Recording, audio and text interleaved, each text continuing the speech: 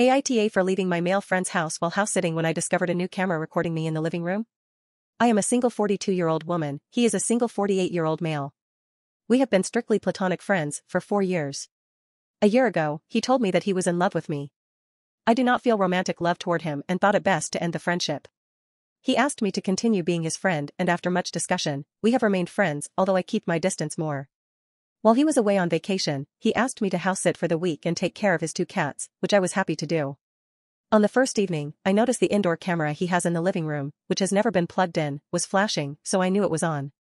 I immediately called him to ask him why he didn't tell me the camera was on, because I had taken a shower earlier and walked into the living room unclothed to retrieve my towel that I had left on the couch.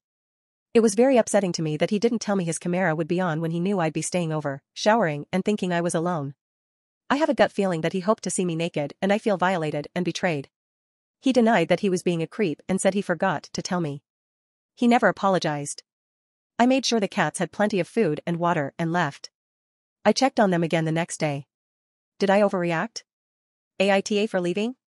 Edit, I've learned this camera flashes when you take photos remotely on the app. So that's the flashing I was seeing.